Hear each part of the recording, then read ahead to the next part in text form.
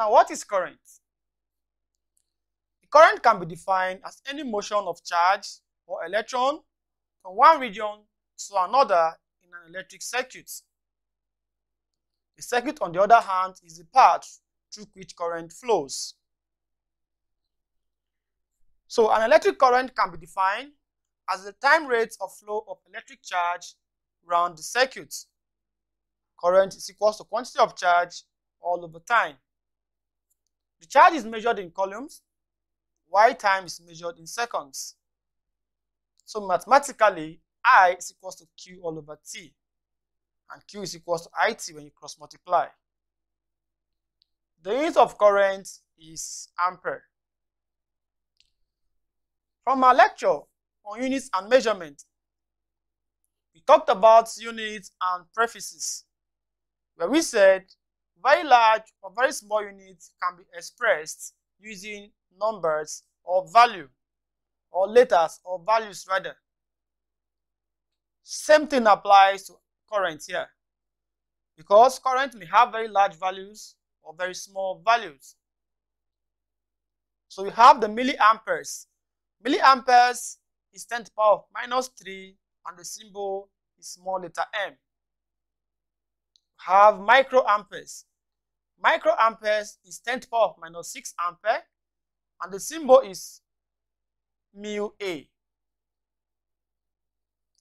Nanoamperes. Nanoampere is 10 to the power of -9, and the symbol is N, small letter Na. Also, picoampere is 10 to the power of -12, and the symbol is Pa. So basically, these symbols are used to represent the values of currents depending on their values. Now let's take a look at the instruments used in measuring current. Earlier we said the instrument is called the ammeter, but we have different types of ammeter. We have the microammeter and the galvanometer.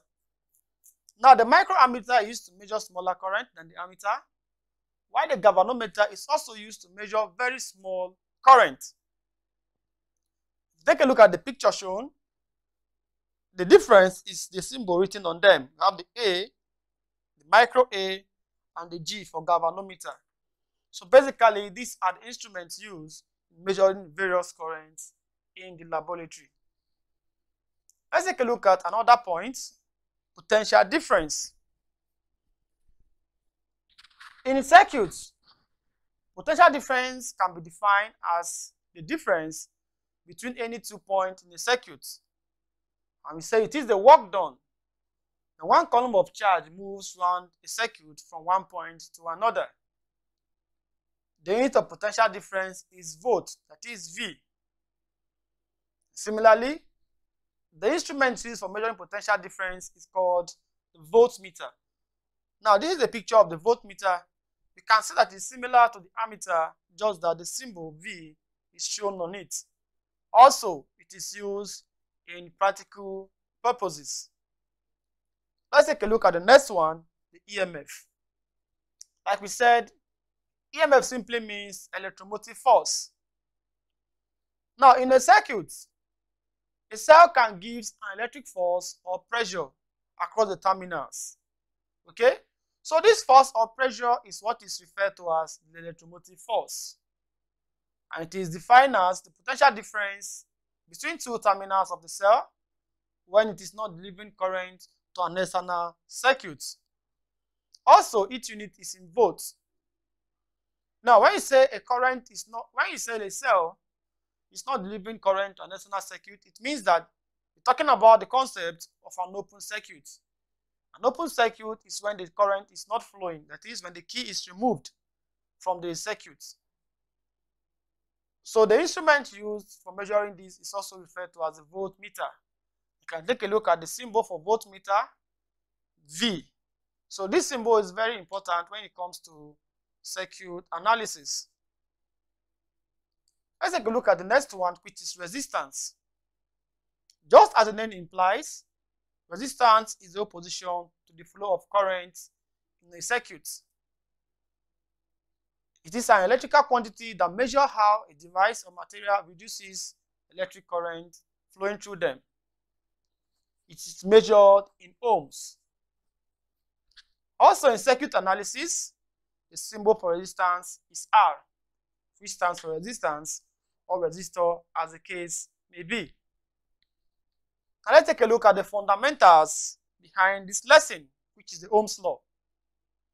The Ohm's law states that the current flowing through a metallic conductor at constant temperature and pressure is directly proportional to the potential difference across its ends.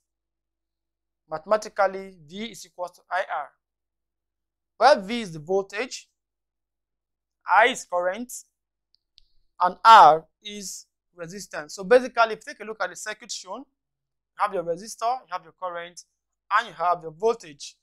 The last point there is the cell. Now let's take a look at limitation to Ohm's law. Just like any other law, Ohm's law have the following limitations. 1. That it only holds for metallic conductors and safety materials. 2. That there is need for constant temperature. The last one is that there is need for constant pressure. So what this means is that a deviation or change from the following physical quantities will affect other variables preferred or related by the law. However, we have some conductors that do not obey Ohm's law because they are not affected by Ohm's law, such as the radio valves, transistors, semiconductors, rectifiers, neon gases, and acids. So these various conductors do not obey Ohm's law. Also, in circuits, resistance or resistors can be arranged in various ways. Basically, we have two ways in which resistors can be arranged in circuits. We have the parallel arrangement and the series arrangement. Now, in series resistor arrangement, in series connection, the resistors are arranged end to end. And in that case, the effective resistance is given as R is equal to R1 plus R2 plus R3. And let's take a look at the diagram to show series arrangement. So for series arrangement,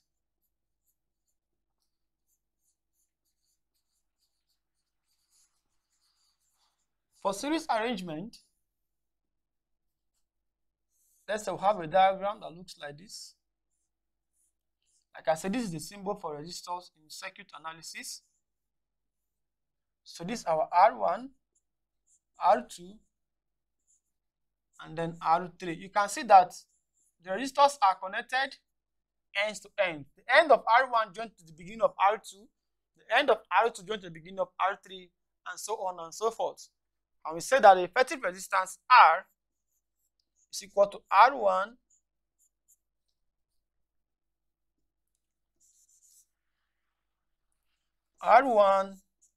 plus R2 plus R3. So basically, this is how to solve or analyze series arrangement of resistors. Now, in series arrangement, the following points should be noted. This includes the following: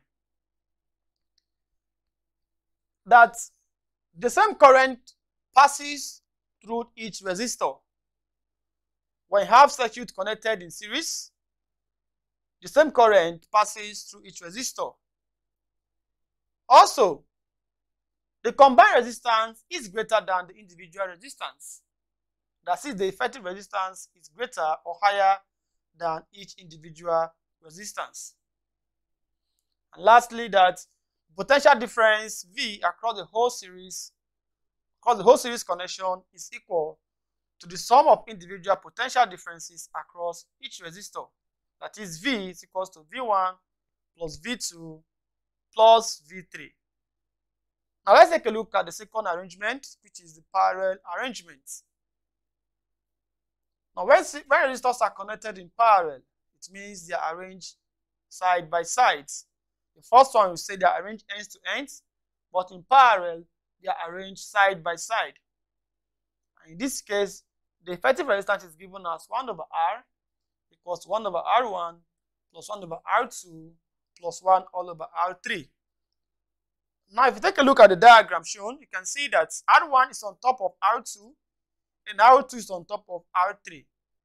Okay, so basically this is resistors arranged in parallel. Now, the effect of this series and parallel arrangement is that in series arrangement, you discover that it's the same current that flows through it. So it is not advised to carry out a wiring of house building using series connection, because if there's a fault in one room or in one part of the building, it's going to affect the whole building. Whereas in parallel connection, each of the resistors have their own current. That is why in some building, you discover that there will be light in some parts and there will not be light in some parts. Such buildings are said to be connected using a parallel connection. So it is advised to use parallel connection when wiring a house. So in parallel connection, the following points should be noted. The points include that the same voltage passes through each resistor. So the resistors have a single voltage passing through them. Also, the combined resistance is always less than the least individual resistance. That is, the effective resistance offered is very small. And that the current across the whole parallel connection is equal to the sum of the individual current across each resistors. Now, we've talked about the concept of resistors. Let's take a look at the concept of cells. Like I said, cell means battery. So just like resistors, cells can also be arranged in series and also in parallel. Take a look at the diagram. The first one is series connection, where you have E connected ends to E, connected ends to E. And the second case, we have E on top of E on top of E. So basically, this is cells in series and also in parallel. Now we've succeeded in discussing the various terms in current electricity. Now let's take a look at examples.